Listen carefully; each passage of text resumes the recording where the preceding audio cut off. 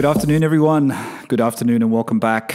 Welcome back to the PorscheCooled Podcast. Ajmal's here. Good afternoon, Ajmal. Hello. And hello to everyone listening. Hello, everyone. I'd like to apologize before I start because I feel like I'm in a dance hall at the moment. Is that what you call it? I feel like I'm in some kind of empty room and someone's just left me to die or something because there's a lot of echo through my headphones. And if you're hearing that, I just want to say it before I start. I apologize, but our apartment here in Bahrain is very empty. There's very little furniture in it apart from what the apartment came with. And it's hollow, and this is the only place I've got to sit. As I was telling Ajmal, this is the only table I have at the moment, so I have to sit out here. But anyway, welcome back, everyone. This is the PorscheCooled Podcast, as I said. My name is Michael Barth. You've been here before. You will know that. Ajmal's joining us again this week because Steve's away. He's still looking after his little girls. He's just had a baby. He will be coming back soon, but we've got some things planned when he comes back. Ajmal will be involved, hopefully, so that will be good. So, what's been happening? What's been happening, Ajmal? What's happened in your week? Have you been driving the 912 or the 996? I've driven the 996 because I fixed the exhaust, the tip that had fallen off. So I told you the bracket had broken? Yeah, I fixed it. And it was literally, it took 5 minutes. I just didn't want to get under the car before and I procrastinated. It was 2 whole weeks it sat there. And then I just pulled it up on the drive, got underneath, and it literally took 5 minutes. And it was so good to be out driving it. So what was it? Just the tip, was it? Was it just the exhaust tip? Yeah, the exhaust tip has a bracket. And what happened was in a car park, a supermarket car park, I'd reversed a little bit too far and I'd just touched a curb that was a little high. And it snapped the bracket. The bracket's so rusted and it was just hanging by a thread. And I happened to notice that that's what happened. So I just ordered a bracket, cost I think £10. And I went go fixing it while taking one hand into the car when I couldn't see. And that was a stupid idea. And then for 2 weeks I thought, I haven't seen that. When did that, which video is that? The last one on the weekend? I haven't. That's the one I made a video at the weekend and I've not been able to upload it because my internet is so awful. Yeah, I'm suffering the same. I was telling you earlier, I'm suffering the same fate here. I don't know what's happened to the internet in Bahrain. It was bearable and now it's just unbearable. It's so slow. Like I said, it's like 0.5 upload, which is just impossible when you're trying to upload a YouTube video twice a week and a podcast, which is only 100 meg. Obviously the video is bigger, but it's just killing me here. I can't wait to get back to London and have, super fast fiber again. Like I really, really do miss it. It's so much nicer. The week. Let me just get into it. Let me tell everyone what's going on, Ajmal, before we get into our full-on chat. So like I said, PorscheCooled Podcast, I want to say, what did I want to say? I want to talk about PorscheCooled owner stories that came out. Ajmal and I are recording this Wednesday. It's Wednesday afternoon at the moment. This is Friday's episode, of course, but yesterday owner stories came out, and owner stories with PJ and his 57 356A T1 coupe, whichever way you say it. PJ had a really good story. I liked his story. Did you enjoy it, Ajmal? I did. I really did. And some of the stuff that he said, and again, I don't want to spoil it for people who are going to listen.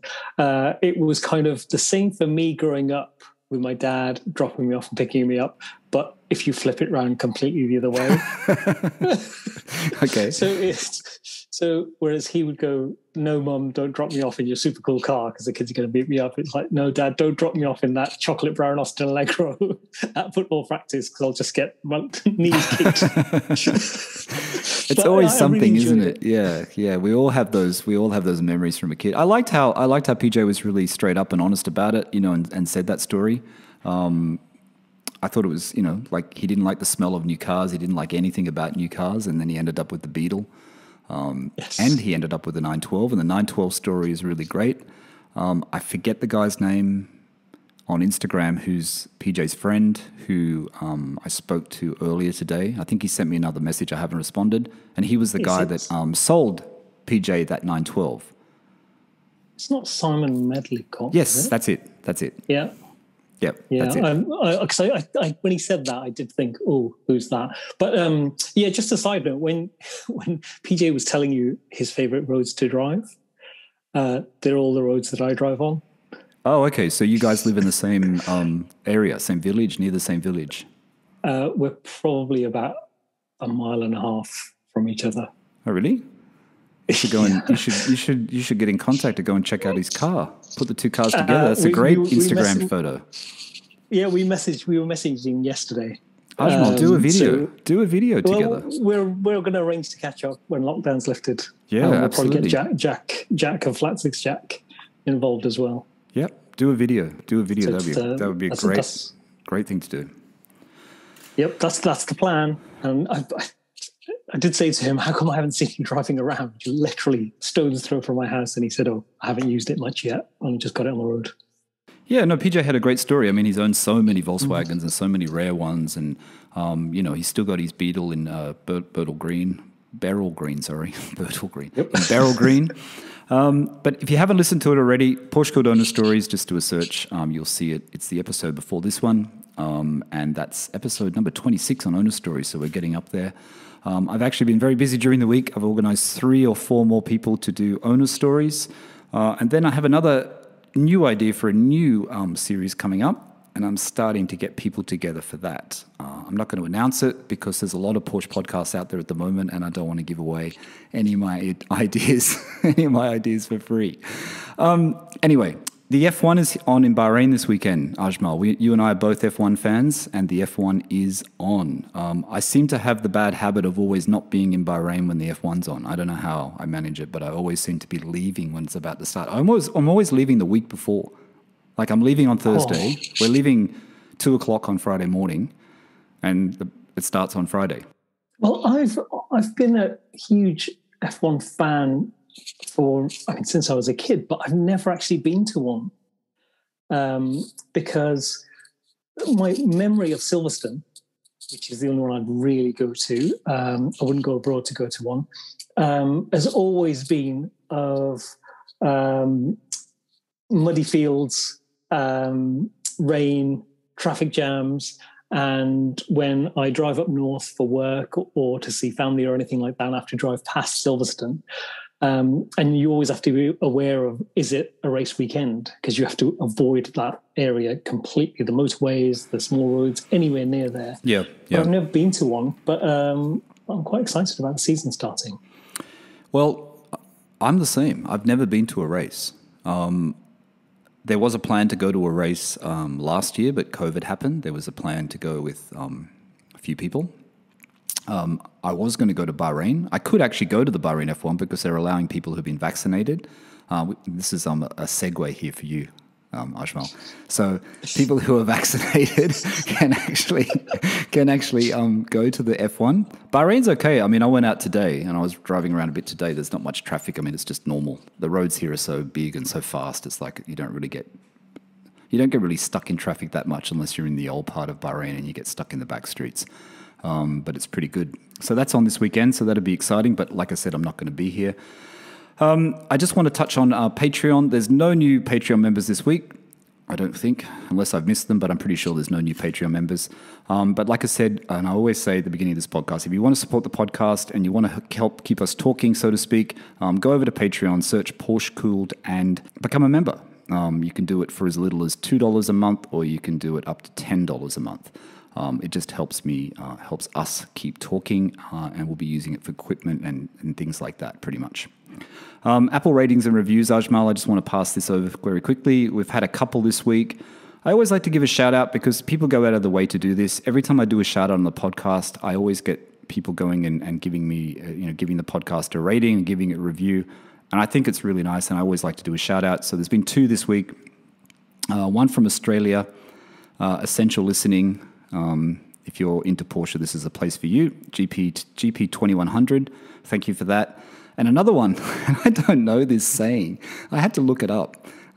The Stoke is high. That was the review. The Stoke is high. That was the title of the review. I don't know what Stoke is. I didn't know what Stoke is, that saying. Do you know what that saying is? I don't, but I've heard, it's an Australian thing, isn't it? To be stoked about something. Yeah, when you're stoked, it's like, it's great, I guess. But the stoke is high. I thought it was pretty cool anyway. There's more to it. Great podcast for the Porsche enthusiasts. Michael and Steve make everyone feel welcome. Owner stories are unique. Thank you so much. And that was from R Light from the United States. So it wasn't from someone from Australia. It was someone from the US. But I think it comes from surf culture. I think the stoke is high comes from surf culture. I think you're right. Yeah, because I was just thinking if you're stoked. You're stoked. If your stoke is low, you're not unstoked. You're just not stoked, are you? Well, I'm stoked. I see you. I'm stoked to see you. Yeah. How is the part? Yeah, we might be analysing this a bit. It's a good one. Thank you so much for that. Anyway, thanks for the 2 reviews this week. Much appreciated. And like I said, it helps us get seen by Apple. It helps us get seen in the search results. It helps us on our journey to be the #1 Porsche podcast. And there's many. All right. I read something today, Ajmal, and I think you might have read it as well. Actually, I want to go back to the other thing. I want to go back to the coronavirus. I want to go back to the vaccination. For everyone out there that I gave the impression that Ajmal was an anti-vaxxer, he's not. Yes. So after last week's chat, and I didn't think about it at the time, and afterwards I was making a coffee, and I thought, hang on, what just happened? Are people going to think I'm some kind of nutty anti-vaxxer? But it was Michael and I had a conversation just before when you and I had just spoken, and we talked about, well, if you turn up at a surgery, if they've got a missed slot, sometimes you can just get vaccinated. And I said, well, I didn't. To me, it felt like jumping the queue, and I didn't want to do that.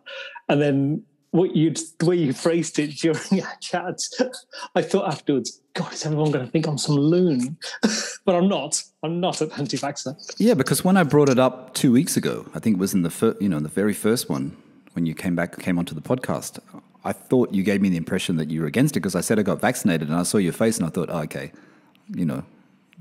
you're going to have a go at me or something. You're annoyed with me because I got vaccinated. That was the impression I got from your facial expressions. So that's why I kept running with it. That you're against it. No, it was probably indigestion or something. So that's where I went today. Actually, at 8:00 this morning, I took my wife to the King Hamad Hospital here in King Hamad University Hospital in Bahrain. We went there at 8:00 this morning, and she got her second dose, so she's done now as well. Natasha's got her dose, so we're both vaccinated. My 21 days actually is up tomorrow, so apparently I'm fully covered tomorrow. Apparently, wow. But who knows? Who knows with all these new variants? I just read an article earlier today about the electric Boxster and Cayman. I thought this was quite interesting because they're saying that the next generation for the Boxster and the Cayman, and that's not very far away, Ajmal. The 718's been out for quite a few years, so I would say this must be in the next 12 months or something, isn't it? The next generation of the Cayman and the Boxster. It's not that far away. It must be very soon because you're right. They've been around for a while, and also I would have thought they would have gone hybrid first. Me too. I'm surprised by this announcement. I'm very surprised. Well, they haven't decided.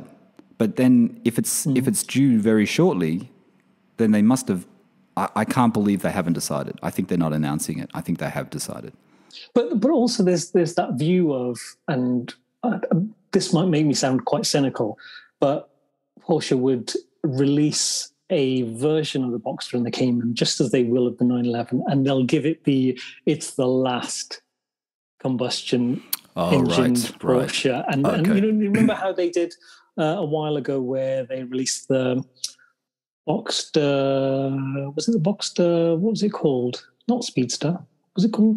Spider. It was, yes, Spider. Maybe it wasn't the Spider, but they released one. It was about 2 or 3 years ago, and they said it's the last naturally aspirated one. And everyone flocked and bought it. And a year later, they were all selling them for the same price or a little bit more. And then another one was announced. Well, the 4.0 was announced recently, which is not the 4-cylinder. They changed it to 4-cylinder, and they made a big mistake. When they changed to the 4-cylinder, made a big mistake. They can't sell them. They were heavily discounted. And then they brought back the, they did the 4.0 in the GTS and the Spider. So yes, and so I would always think there would be quite a lot of fanfare if they were about to release something and it was the last one, the end of the line, and there would be huge waiting lists for those. Well, Oliver Bloom has said, he's said it to reporters, he said that the Boxster and Cayman could be fully electric, and he was speaking to Auto Express apparently, this is the article that I read, and he confirmed that they're going to debate whether to switch the Boxster and the Cayman to full electric power. And he's going to make the decision's going to be made in the next 12 months. So I guess that is quite a time away. Next 12 months, whether or not to do them as electric. But, if they do the Boxster and the Cayman as electric, what's going to happen to the GT4? You know what I mean? Are they going to still keep it naturally aspirated? But if you do them all electric, then they're all electric. Yes. And in some ways it makes sense too, because it's the testing ground, isn't it? If they do the Boxster and the Cayman first, which is a tricky one for them because there's a lot of revenue there in Boxsters, right? They still sell quite a lot of Boxsters, so that it's still a risk for them that their sales will decrease. But I guess in long term, it gives them an idea of what the 911 and how people will like it and stuff like that. And I guess it also ties into the thing where I still don't think Porsche is ready for electric. I still think Porsche's done it too quickly. So one thing I don't respect at the moment, because I think their infrastructure is really bad. No one can lead up to, like I've said before, no one can be like a Tesla. They can't have that supercharger network. And I know Porsche is starting to do it in Europe. They're starting to build these things or planning to build these special, like electric service stations, so to speak, where people can go and just stop with their Porsche and recharge. So it is coming, but it's not here yet. So it's, first adopters, I still think it's a bit early for electric Porsches. I don't know. I still think it's a bit early. I actually saw a Taycan in Bahrain the other day, which I'm completely surprised with, because why would you buy an electric car here when petrol is so cheap? Yes. So it's an interesting debate, because obviously a Porsche is never going to be a car for the masses, and the Boxster is entry level. So if you're going to make it all electric and you do it for the car that's available to the most people, if that makes sense, it's quite a bold statement. Yeah. But also, you're right. What does it mean for the GT4? Because that's the car that everyone's raving about. It was the Evo car of the year last year. And also, are we looking at that as the end of the line of that type of car? I don't believe Porsche would do that without announcing it first. Same as the GT3. The GT3 has come out, the 992. I don't believe they would bring out the last naturally aspirated 911 GT car and not say this is the last one. Yeah, you're probably right. It doesn't make sense to me, because the GT3 has become, we'll go back to the new GT3, the 992. I'm not a hater. I'm just not convinced completely about the new GT3 at the moment. It is very track focused. It is very race orientated. If you take away the GT4 out of the Boxster Cayman, out of the Cayman line, you take away the GT4, I think it's a mistake by Porsche, because there could be people now who look at the GT3 and go, hang on, I really like the GT. I used to like the GT3. It's too racy. It's got too big. The GT4 is getting all these great accolades. The GT4, sorry, maybe I should buy a GT4. But if they make that electric and they get rid of it, what's the option? Because, these GT cars are getting, the GT3s and 3RSs are getting quite ridiculous. The size of them, the race setup of them. I don't know. Which brings me to the point, actually. I just want to pass this by you, Ajmal.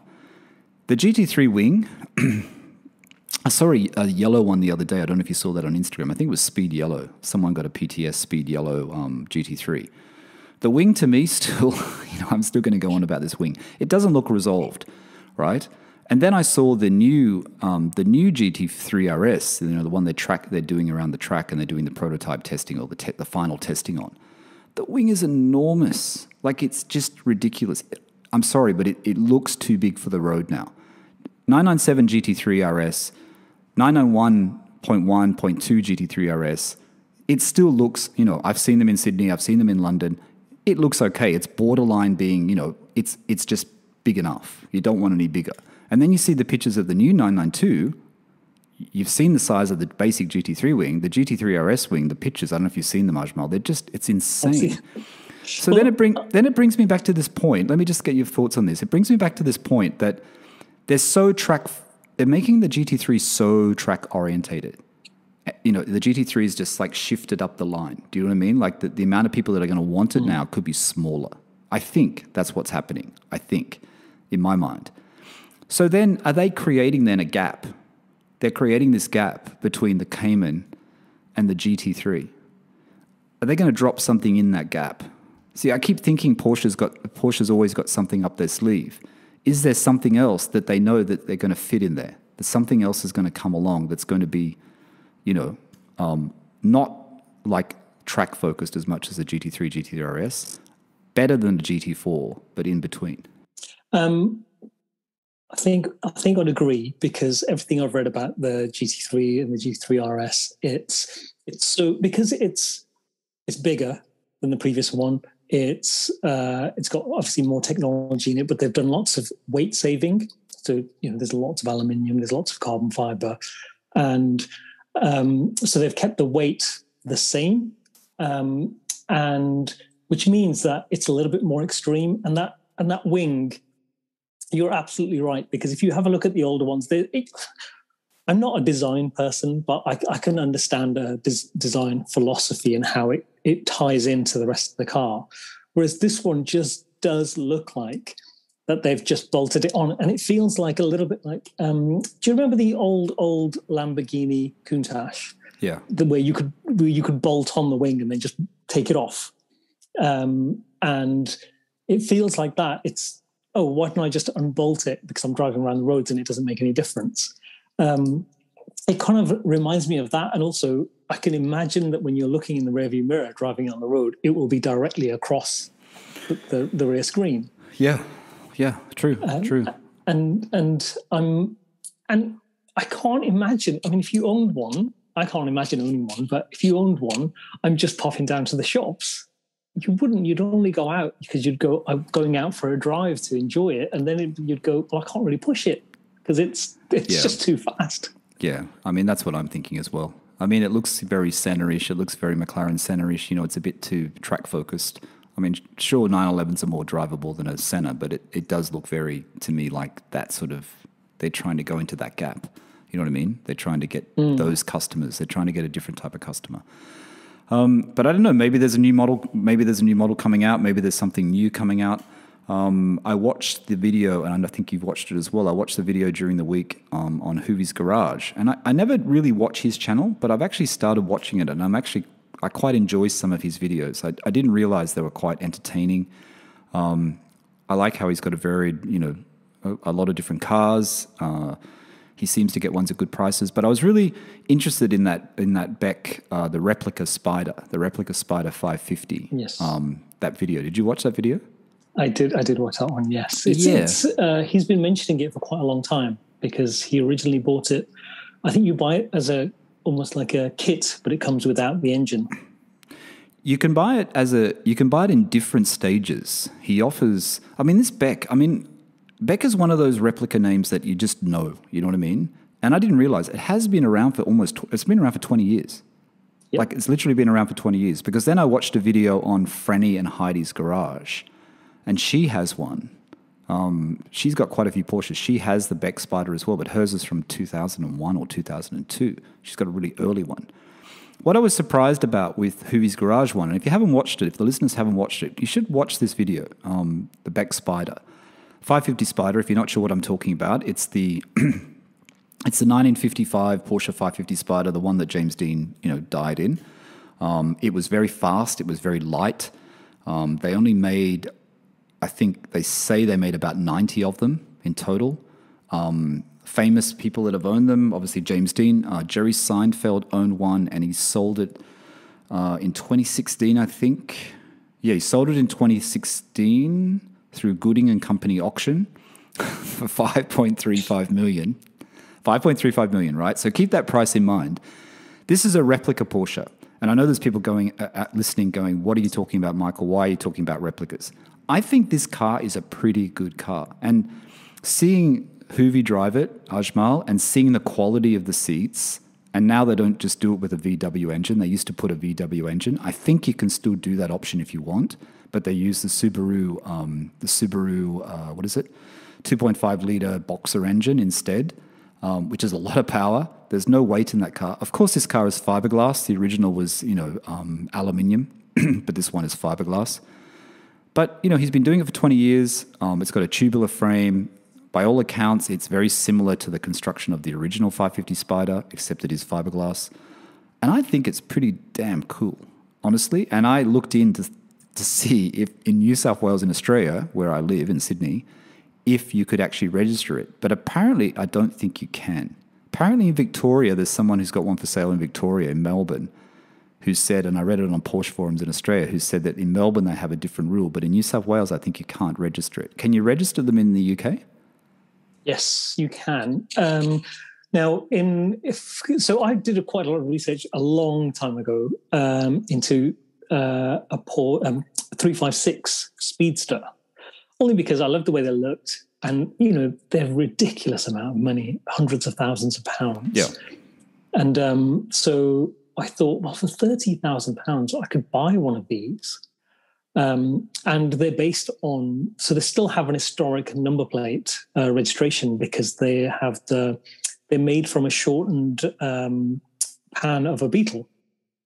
And there's a company called Chesil down on the South Coast who make them. Okay, so that's a different company. Yeah, and they come registered. But with the Beck one, you could get it registered over here. But the problem you'd have is it might get registered as a kit car unless it was based on something else.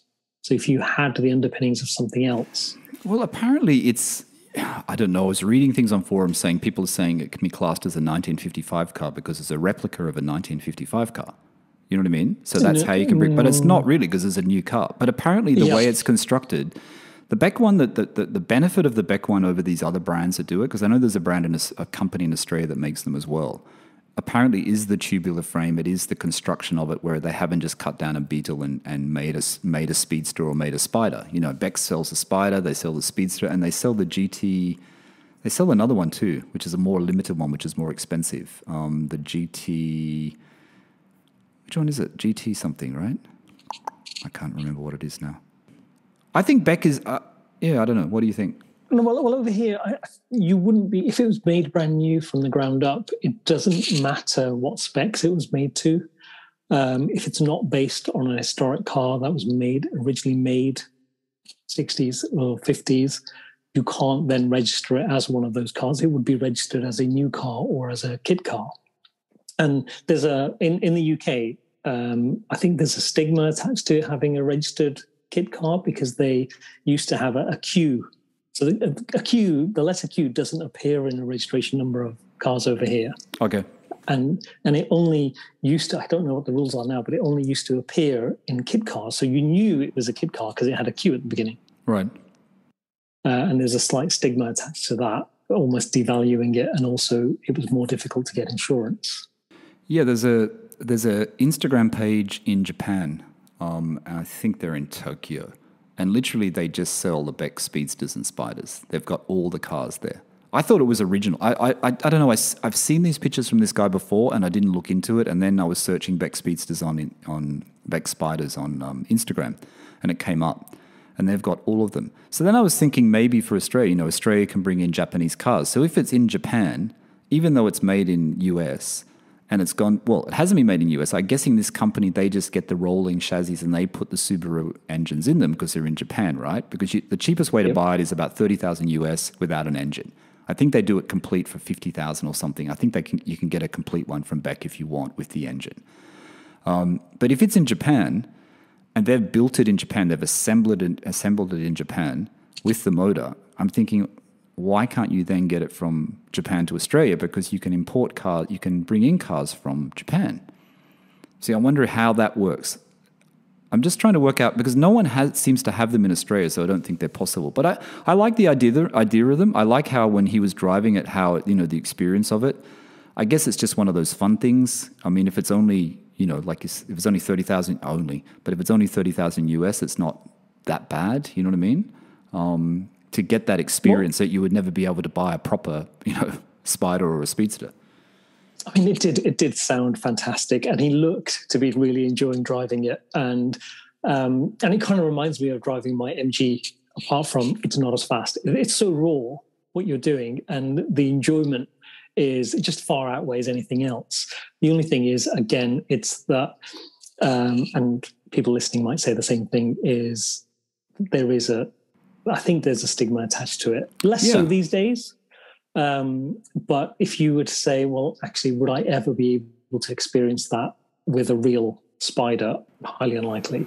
Yeah, well, there used to be there used to be that kit car, I think it was in the 80s or whatever, it's called Purvis Eureka, which was like a fiberglass body, which that was available. And I know that in Australia, there were old ones of those. I remember in the 90s, there was people with Purvis Eurekas in Australia, so that got through. That was a pretty odd car. I don't know what that was based on. I meant to tell you, Ajmal, I was looking at European collectibles in LA. They have 3 912s at the moment. They have 2 white ones, a 69 and a 68, and they have that sand beige 912 that I think I sent you ages ago. They still have it for $66,000. I have them on my screen right now. Yeah, I'm pretty keen on the white. I'm pretty keen on the white one for $59,000. Even though I don't like the seats, I like the black perforated seats better than those Pepita seats they put in them. And I don't think they're the original seats. It's 68. Yeah, that's 68 for $59,950. This is on European Collectibles if the listeners want to go to the site and have a look. It's got black on the side of the seats, which is usually chrome, and it's got like a lift thing. It doesn't look like the correct seats. And then the car of the dream on this site is that 1972 911T that he has, which he's got a video up on YouTube of him driving it, which sounds amazing. There's a silver 1972 911T. And it looks like the seats in the 911T are the same as the seats that have been put into the 68 912. I don't know if they're the original seats, that's all. I was just wondering when you look at them, do they look original? I'm not sure, because there were so many variations of everything, when you look at it. But are you talking about the ones that are they're kind of beige with the checkered middle? Yeah, the 1968 912, 59,950. And if you look at the side of the seat, they've got checkered seats, but it's the mechanism, the pullback mechanism. It's actually black, it's not chrome. I always thought the 912s, that was chrome. And this one has like a little lever at the top.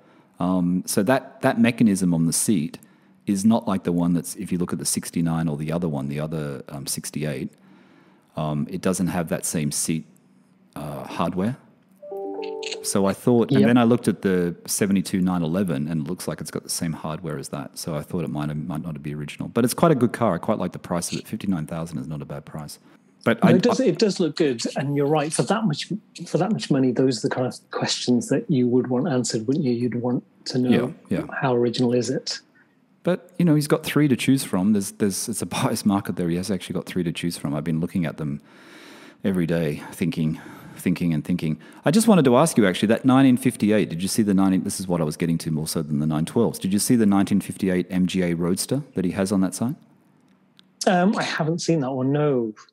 I've not really been interested in MGAs, because I think it was originally because we're in a cold, rainy climate and they're not waterproof. You don't really I don't even think you got glass. You have to lift the glass into the door. Oh, really? What model is yours? Mine's an 1968 MGB Roadster. Would you ever part with that car, or you're going to keep it forever? Do you know what? I probably would now, because it's in storage. It has been since about October last year. But I always say that when I'm not driving it. When I'm driving it, I always think, oh, it's amazing. I love driving it. It's such good fun. And especially if you're driving on a balmy evening in the middle of summer, it's fantastic. But then you think, well, how many of those evenings do I actually take it out on? True. Are they sought after or not? Have they appreciated much?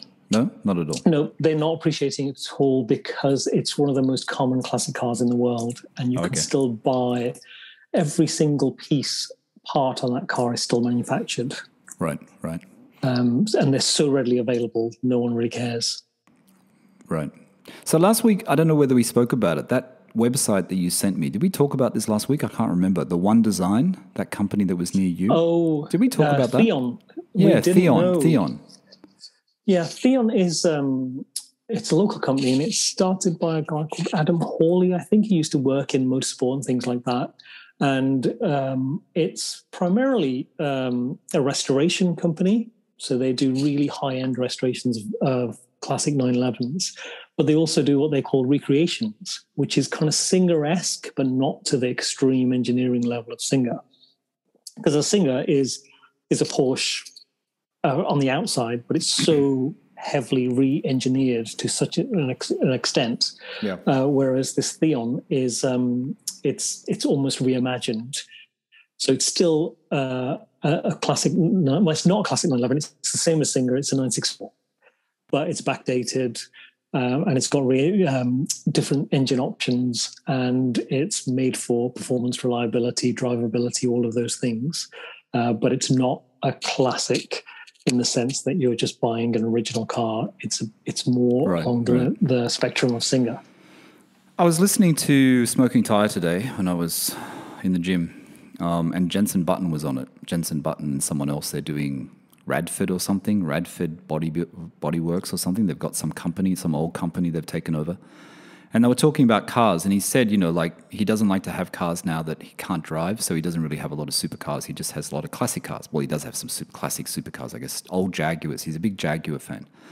But he was saying that, the thing about these classic cars is you get in them, and yeah, they look great, and as soon as you get in them,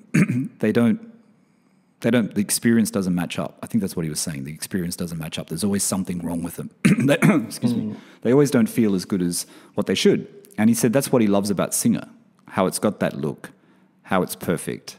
And then you sit in it and it feels perfect and it drives perfect. And of course it does, because it's, 750,000 US, so, yeah, exactly. So of course it does. But, Singer is so popular, yesterday or the day before, I reposted an image on my PorscheCooled Instagram of a Singer on a beach in Dubai. There's this guy who's got a Instagram page. He's got a Singer, and he's based in Dubai, and he seems to drive his car. Having a car in the Middle East, I would be very concerned about anything nice, because all the white cars here, the white, if they're more than like 8 years old, they start to look cream. All the lights start to go, discolored, the perspex, the heat, because of the heat and the sand, when you're driving in the sand. I don't know, you'd have to have so much money to have a Singer, but it's the power of the Singer. I reposted that image from the guy who owns it, and it's had like 9,000 likes or something. Oh, wow. Like, it's insane. And I'm thinking, is that because it's just a rear view of a Porsche, or is it because of the Singer? Was it because it's on the beach? But Singers... And even my wife, Natasha, she saw it and she said, oh, that's the Porsche I like, the one you just posted. What is that? And it's like, oh, yeah. You mean you like it better than a 912? That's pretty much what she was saying. It's like, of course you like it more than a 912. But, the unattainable. No, the unattainable. I like the engineering side of it. And I like that, I think Williams, Formula One? Yes, were involved in some part of it. Yeah, the engine. Yeah. And the way that if you see the engine and the air intakes and how they cool the engine and how it comes, there's vents right by the glass. It's a thing of beauty, I think. If you just saw that side of it, and the car looks amazing, and it's upholstered in such a brilliant way, and the attention to detail is fantastic. But I feel like when you speak to the people who designed it, and not the people who engineered it, and the people who buy it, it kind of, like I said last time, it puts me off ever so slightly, because it's almost cult-like. Yeah, it is. It is. I mean, if you have that car, you own a lot of other very expensive cars. You wouldn't just have that one car. You know what I mean? It's like Bugatti owners or Pagani owners. They just don't have one car. They probably have like 30 cars. You know what I mean? Yep. That's just how it works. On that note, I've got a quiz for you. You got a quiz? I've got a quiz. So on the Drive Tribe website, they do a little quiz, and it's called Which Porsche Are You? Which Porsche are you? Oh no, here we go. So it's a series of questions that they're not. These questions aren't particularly based on any AI or machine learning or anything like that. They're quite basic, and then they reveal your one Porsche that will rule all of them, and it's the one that you need. But this is on Drive Tribe. This is not. This won't be true. This won't be real. Of course it won't. Of course. But it's so if you had the choice of owning only one Porsche, Yeah. And it would be your everything car. So let me run through the questions. Okay. Quick fire. So I just want to tell the listeners before we get into this, I want to tell the listeners that before, when Ajmal and I just connected before we first got onto Zoom, before we started recording, I said I want to call this episode One True Porsche. So this kind of really ties into exactly what you're going to, this survey, right? This questionnaire, a little bit. Yeah, because as soon as you said it and I already had it on my screen, I thought, perfect. So first question, how important is styling? Is it highly important, moderately important, or almost insignificant? Highly important. Okay. Next one. Which kind of car do you prefer? Supercar, balanced sports car, or luxury car? Balanced sports car. Will you be taking your car to the track? Probably not. How large is your budget? Extreme, significant, or moderate? Depends on the Bitcoin price at the moment. What is it? What are the choices? Extreme, significant, moderate. Oh, I don't know what significant is. Let's say significant. If it's one, we're talking one car here, so I'll say it's significant. One car, I'll say it's significant. Will you be driving on gravel country roads? Probably, yes. How important is technology? Is it crucial, mildly important, or insignificant? Mildly important. Depends what the technology is. I guess if it's driving aids, some driving aids, but not that important. Mildly. Okay. So next one, choose an engine type, naturally aspirated, turbocharged, or V8 hybrid. Naturally aspirated. It's the only answer, really. Select a driving destination, downtown, racetrack, or country roads. Country road. The answer is up. What is it? Can I tell you what it is? Yeah, tell me what it is. Can I tell you what it is? Yes. It's a 911 GT3 RS. There you go. A GT3 RS. So, Yep. for the people who haven't heard me talk about this before, I am keen on the GT3 RS. It is a car that I do like, the 997 GT3 RS, and I don't even mind the 0.1 PDK paddle shifter GT3 RS, but the price is too high. Mm. Yep. Did you do this quiz? What was your answer that you ended up with? I ended up with a Cayman. Oh, Cayman. GT4. Yeah. Oh, GT4. Okay, that's okay. That's okay. But the little blurb that comes up explaining why your mindset, it says you want a lightweight coupe that is naturally aspirated and fast on the track. You do not care about practicality. Okay, that's what it says? Yep. See, that's an interesting one. So one true Porsche, right? Can one Porsche do it all? Can one Porsche do it all? So they're saying for me, based on those results, scientific results, GT3 RS. I don't know if I could live with a GT3 RS as the only Porsche that I have. I don't think I could. I definitely couldn't. No, I couldn't. I don't think I could. Even the GT3, and Steve's spoken about this before, years ago when Steve was using his car a lot for work, he was driving the GT3 where he put most of the miles on it. Even that, I think, was a struggle after a while. You know, it becomes very difficult to drive, especially in traffic and driving it every day and parking it and going to see clients and all that. It's not easy, especially if you have to sort of, park in the inner city. In Sydney, I live in the inner city. So a GT3 RS, even when I park my 997, I don't go into car parks. I never go into an underground car park, very rarely. I park on the street, which people would say, isn't it safer in an underground car park? And to me, it's safer on the street. And I select where I go to. I don't I don't park it everywhere. I'm very conscious of that because I know in Sydney there are a lot of idiots around and people will vandalize your car. People will jump on your car. People will do things to your car. It just happens. You know what I mean? It just happens. I think for a big city, there's always that chance of it happening. But I think for me, if we are saying the one car that can do it all, firstly, for me, forget the Cayenne, forget the Macan, because you know my feelings on those. Because I'm never going to get in that car and go, I'm just going to go for a drive because I enjoy driving it as a driving car. The Cayman's not a bad one, though. The Cayman GT4, it's not too hardcore. It sounds great. It looks good. It's big enough. It's big enough. It's like an old 911. Yes, on that I would, but I would dismiss the SUVs. the Cayenne and the Macan. And the only thing with the Cayman, the only issue I have with it is if it's my one car for all of them, it doesn't have any back seats. It's a two-seater.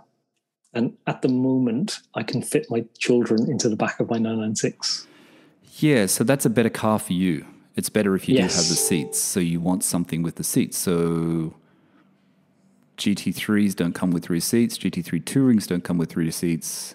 GTS, 911 GTS, is that something you would consider, a newer GTS, a 991, naturally aspirated? I would consider that, yes, for all of those reasons. I'd want it to be manual. I'd want it to be naturally aspirated. And the GTS is always the one that people never used to talk about for a while. And suddenly everybody's now talking about the GTS. And I feel it's one of those that's just going to skyrocket in price. Yeah, I agree. I like the GTS. I do like the naturally aspirated. But in all honesty, I would not, if one came up, and I do look at them in Sydney, because in one side of my head always thinks, and we're talking about one true Porsche, one Porsche to do it all. And if I was thinking, is the 997, I'm going to sort of go off track a bit here, but is the 997 that I own the one car that I would keep as the Porsche that can do it all? Probably not.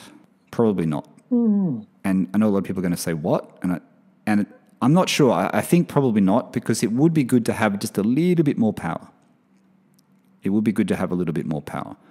Like a really good, just say, for example, a really good 997.2 Carrera S came up, which they don't come up very often. I think the Carrera 2S is going to be one of those cars in years to come. You're going to say, I should have bought one, even though they wanted so much more higher premium than the 997.1 Carrera S. People are going to say, I should have bought one when they were 150,000 Australian, or I should have bought one when they were whatever they are in the UK. Because I think that car is going to be very collectible. It was brought out, after the financial crisis. There weren't a lot of 0.2s in Australia, especially. There weren't a lot of manuals. You know what I mean? So I think that one is a really good one to buy for future cars. So I think the 997.2 Carrera 2S could almost be the car that could do it all. I think the other one is the 991 Carrera GTS. 0.1 or 0.2 actually, Ajmal. I don't have a problem with the turbocharge. I actually don't have a problem. I would prefer the 0.1. Yeah, I would prefer it. And I don't really have a problem with the turbo either. And for the reasons that some other people might complain about, because when you're driving around town and you're not revving it very high, it's actually quite quiet. Whereas the naturally aspirated is pretty loud all the time.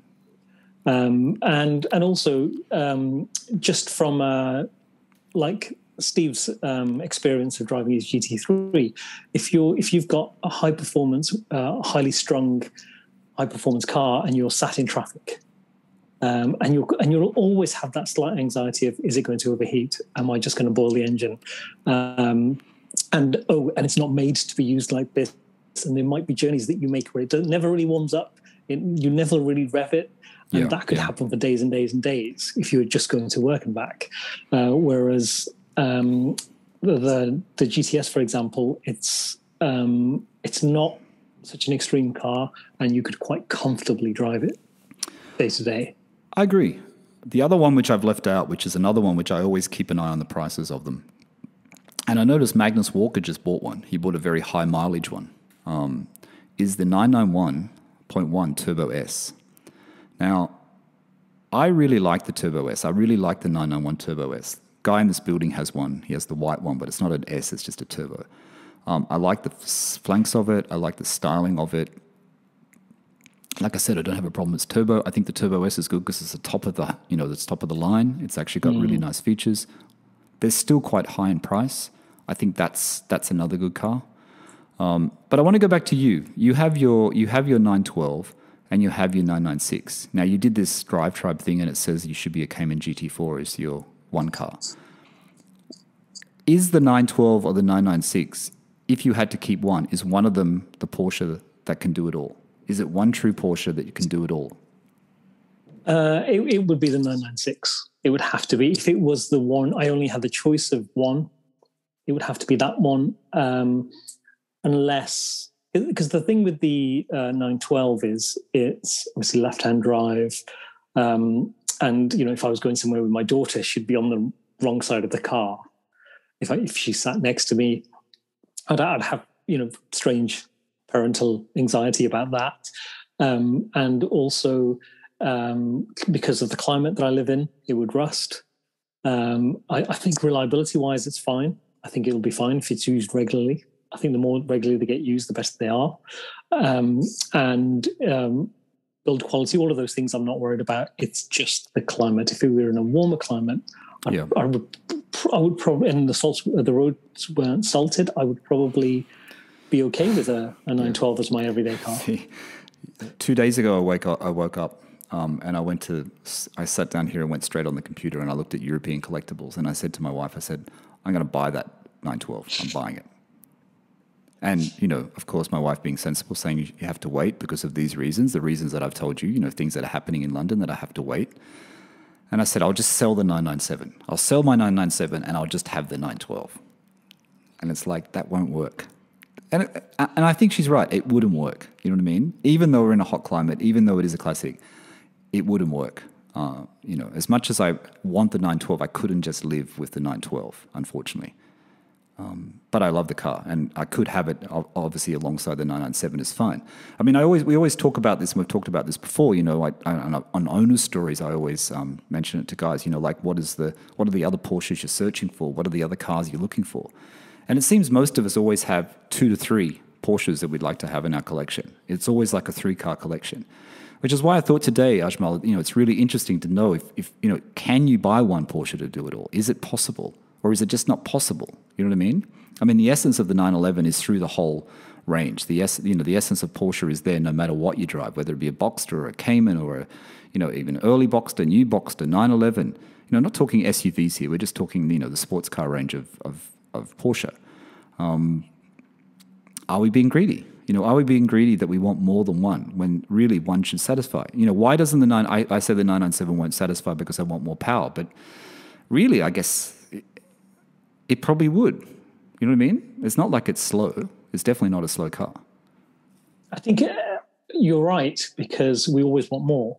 And we always, if we were to say, let's fixate on getting that one car that does it all, something will be a compromise. And on some things you might think, well, actually, I'm not going to compromise on that one thing.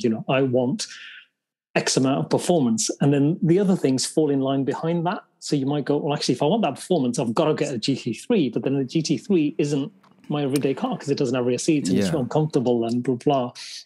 So you look at cars that, that have 4 seats. And then you go, well, instantly my options are limited to a certain number of cars.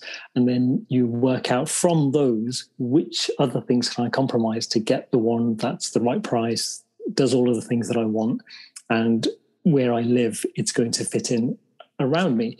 So for me, the 996 is that thing where I just never think about, oh, should I take that there? Or should I leave it there? Or is it going to get me there? Or can I fit everything in? Or can I fit my family into it? Admittedly, my wife hates the 996. Really? Why? For what reason? Well, because it's always dirty? Because you haven't detailed it? She doesn't actually care. She doesn't care about that, but she thinks she doesn't. She says, "I don't understand why you have it." Oh, so, okay.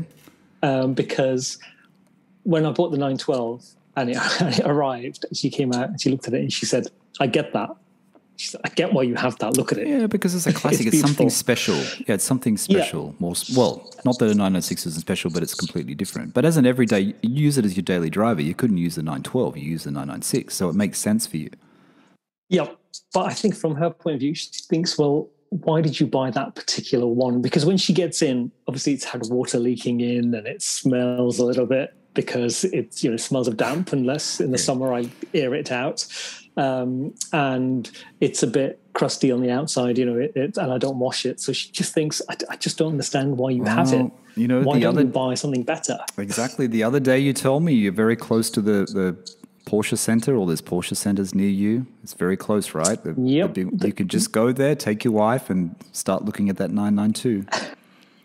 Well, the UK headquarters is about 5 miles away. But, Aston Martin is 10 minutes away. Really? A 10-minute walk. But I do think that, it's all a compromise, but from her point of view, because she hasn't driven it and she's insured to drive it, but she's just never felt the need to drive it. But maybe when she drives it, maybe when she drives it though, she will like it. You know what I mean? Once you drive it and you feel the difference, you feel what it's all about. Even though it is a bit crusty and it's dirty or whatever, she'll feel what it's all about. Well, I think your opinion of what you're about to drive is set, or is always relative to what you last drove. And it's so she'll have driven 2017 Golf R, and which is super comfortable, super reliable, super practical, and stupidly fast.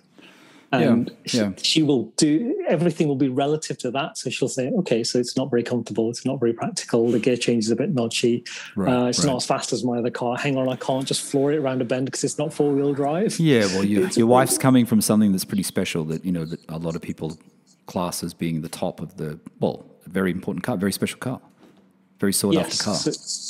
But the reasons that I have it are not important to her, and I can understand that. See, I think I want to. I think it was a week ago or so, and Elliot sent a message to me via Instagram about his car. Elliot, who's been on Owner Stories, who has the new 992 in Seattle, and maybe that's a good. I am going to get Elliot back, and we're going to chat about his car because I want to see after 6 months or after 8 months, what his thoughts are of the 992 and if he's had any problems with it, etc. Because I think the 992 is an interesting one to viewers, to listeners, because a lot of people don't have one as yet. You know what I mean? But maybe the 992, what Porsche has done with the 992, especially the Carrera S, maybe that is the one car to do it all. Maybe that is the one Porsche to do it all. It's a little bit bigger. There's got the seats if you need the seats, if you've got small children. It's got good power. It's got good technology. Is that the one? Maybe it is the one. I think time will tell, obviously, but on paper, it does look like it should be the one, I think, because, there's obvious reasons why the others aren't, because of the number of seats, the extreme racing nature of a lot of them. So when you say, well, I want the power and I want the practicality and I want the reliability and I want the comfort, it ticks all of those boxes. Yeah, true. And it's a Porsche. So, Porsche. All of those boxes are ticked. Yeah, and all of those boxes are ticked. And it's a fantastic looking car as well. So I think you're right. You kind of naturally land on that spot.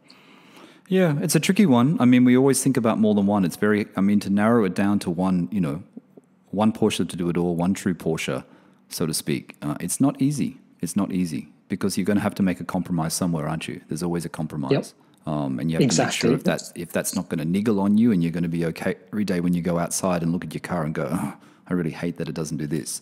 I guess for me, my 997 and being apart from it makes it probably more so. But when I go and look at it, I don't find there's anything wrong with it. You know what I mean? There's nothing really wrong with it. And even the power side of it, I know I just said I'd rather have a 0.2 Carrera S.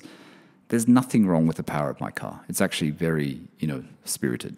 There's nothing wrong with it at all. And especially with the shorter shifter now, it's actually much better. So I think, I could probably almost do it with the 997. I could probably almost do it.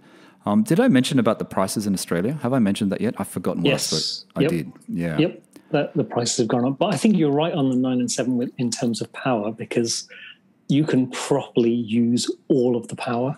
Yes. And enjoy it. And, it's such fun when in the really high revs. Yes. And if you had, 992 Carrera S, it's very rare that you'd be able to do that. I mean, even following Steve in his GT3 on the twisties going through the national park outside of Sydney, you know what I mean? And I've said this before in the podcast, and Steve says it's just because of his tyres, because he's got Cup 2 tyres and they're stickier tyres. You know what I mean? But, the 997 base there's no problem keeping up with the GT3. And I guess that's the way you're driving or whatever, but it's not like you're left in the dust. You can still keep up. You can still keep the pace. Grip-wise, I know Steve's car is more on rails. It's more stuck. It's very sticky. But that just comes down to tyres, I guess. So. Yes. Yeah, and I mean, because there's a thing about performance, there's a thing about handling, but there's also the enjoyable experience. They're not always exactly the same thing. Ticking the performance thing, ticking the handling thing doesn't always tick the enjoyable thing. Yeah, true. So, where people might have lower performance cars that are so much more engaging, you can exploit so much more of the power, and the grin factor is just really high. But are they everyday cars? I don't know that. I think guess the jury's out on some of those. Yeah. I haven't asked you this before. I don't think. Would you mod the 996? Would you put, Fuchs wheels on it, or change the wheels, or put a ducktail on it, or do things to it? No. Would you actually change it, or you just like to keep it as it is? I'd just keep it exactly as it is. I wouldn't change anything unless it led to some practical benefit. I'd keep it as designed and as thrown out of the factory. And, people have been sending me messages all the time, like, when are you getting your exhaust and your roof rack and your steel wheels? What's happening? It's a very common question I get asked. When's Ajmal going to change his steel wheels, get his Danks exhaust, and get his roof rack? What's happening? And cocoa mats for inside. You got to get the cocoa mats. I've got to get the mats. That's true, but it's cocoa mats are $300 US. They're so cheap. I know, but I feel like there's some things that I need to get over first, because I don't want to accumulate a lot of parts that aren't fitted to the car. I'd find that quite depressing. So it's going to the garage tomorrow to have some welding done for anchor points for seatbelts. Oh, fantastic. Who's doing that for you? It's a local guy that I found. Oh, okay. He is a VW guy. So he's got, I think his car is a Beetle from the early 70s that's got a Subaru engine in it. Really? And he's a fabricator. Okay, perfect. So he's up the road. So he's going to put some anchor points in for 3-point seat belts, because I've got 2-point lap seat belts and I've got the 3-point ones, and because I thought I'll just fit those. But then I spoke to him and he said he could do it in an afternoon. And then the next step is going to be I need to get the stance right. Yep. Because that's the very next thing that needs to be done. I'll probably give it a go this weekend, and if I can't get around to it or it doesn't get done, then I'll just phone Jack, Flat Six Jack, and say, Jack, can you sort this out? And I've got a photo of one, and I can say, look, make it look a cross between what Nick's is and this, and then. So will you have to upgrade the suspension? No. No. Okay. So it's on spring plates and a torsion bar that joins the two together. So it's literally you take it off and put it up one notch and put it back on. Oh, okay. That's at the back. At the front, it's literally a bolt that you unwind and just push the car down. Oh, really? It lands. Yeah. Oh, wow. It's that simple. Easy. Wow. Really simple. It's just a case of getting it right. And the spring plates are a little bit more difficult, because if you whack it off and you haven't measured exactly where it is, then you've got no idea where to put it back. Did you change the tires on your car when you bought it, or it's got old tires? Did you upgrade the tires? I can't remember. No, it's got the tires that it came with, but they are fairly new and they're period correct tires. So someone spent quite a lot of money getting them. Okay, that's good. But I was thinking of just filling the arch out slightly and putting spacers on, but I don't want to do that until I've got the right wheels on. And then I'm internally debating, if I get steel wheels, do I keep them silver, or do I go slightly outlaw and get black ones, get them coated black? I think silver, personally. Oh, I can't decide, because I've seen a few. Silver, no hubcaps. Silver, no hubcaps. That was my ideal to begin with, and obviously I want the circle on the door as well, the decal. And then I thought, should I put fog lights on? And I bought some brackets. That were quite expensive. I don't think you should. But then I thought, I started looking at the ones. Just one fog light, right? Line. It's just a single one at the front, right? That looks really cool when the single one. Well, I was going to go for both. Okay. But then I started to think that I like the clean lines, and I messaged Lara, that Porsche girl. Oh, yes. And I just asked her opinion. And I said, look, I'm buying just, someone who knows. That's very forward of you. No, we'd messaged about something else already. And while she's a nice girl, she's very nice. Yeah, I've spoken to her before as well. And she's, and I think I value her opinion on that kind of thing. No, she's a really nice person. Yeah, and she wasn't backward in giving me her opinion. And I said, look, I started buying the bits to put some fog lights on, and now I'm starting to think, what should I do? And I said, I've just been looking at your car because you'd just posted some video up. I just thought, actually, I've taken the bump stops off the front to give it that clean look. Am I undoing that work by putting fog lights on? Yeah. And she just reinforced what I was already thinking. And she just went, it just looks better clean. Yeah. You know, without all the other stuff on it. And then I thought, okay, that's exactly what I was thinking, and you've just reinforced that. So she kind of just pushed me over the edge on the direction I was going to go in anyway. Cool. So a lot of things planned, getting it ready for the summer, getting ready for those drives to get it out there. So it needs a tune-up as well. Tune-up, stance, and then I'll start thinking about getting the wheels, getting the exhaust, getting it sounding right. Oh. And also, you saw that PJ organises that event, Classics at the Clubhouse. Yes. Do you know where that would be? Somewhere near you, I guess. That must be somewhere in their region. Yeah, it's not far. And there's a couple of people who have messaged me. So Mark, who's already been on his stories, so he's already sent me information about Box and Gas, which is up in Bicester, which is not far from me. Yeah, that's going to be great. That's in August, though, isn't it? I'm not going to be. I won't be in London in August, which is unfortunate. I'm really quite annoyed about that. I saw that come up the other day, and I thought, damn, I'm not going to be in London. Well, we'll have to organise something when you're here, and we'll get all the local guys, PJ, Jack. We'll have to do, I don't know, brunch or something. But I think Classic at the Clubhouse. I think PJ said they have a thing where they just have a. I don't know if it's running at the moment because of lockdown. But where you just go and park your car, that's like a Monday night thing or something. I think it's on his Instagram anyway. I can't remember what he said. There's another thing. Yes, I've seen, and Jack's reposted some stuff as well. Yeah, it'd be good to see the other cars at that, what turn up. Yes, and I think it's fairly casual, so I quite like that. I'll probably reach out to him directly and just see what the... Yeah. PJ's a nice guy. And how it works. Yeah, nice he's had a really good exchange with him on Instagram yesterday. And there's also, not far from me, a place called Caffeine and Machine. Oh, yeah, I've heard of that. I've seen it on YouTube videos, actually. Yeah, that's not that far away. Probably about 40 miles away. And I think they have an air-cooled appreciation Wednesday once a month. Oh, that'll be great. That'll be great. And they do, and at the weekend, I think you can just buy a ticket and you get a spot in the car park. Well, I'm just going to sit here and look at European collectibles and look at those two white 912s and think, how can I get them now? I think, because I was going to say, you know, when we were talking about the one car to rule them all and you're looking at your 997. Yeah, I'm saying two cars. Would it do it all? But then you look at it and go, but it's not a 912. Yeah, no.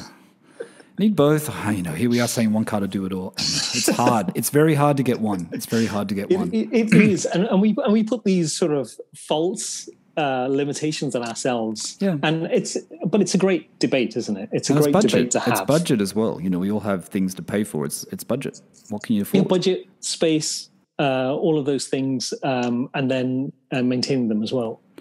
Well, we could have said, and I didn't say it, you could have said the GT3 Touring would be close to being the car to do it all, but it doesn't have back seats. So that's why I didn't, you know, for you, it doesn't have back seats. So if you want something with back seats, you know, it doesn't have it. So the GT3 look isn't for me because it's a little extreme. Don't tell Steve I said that. Yeah, but the Touring's okay because there's no wing.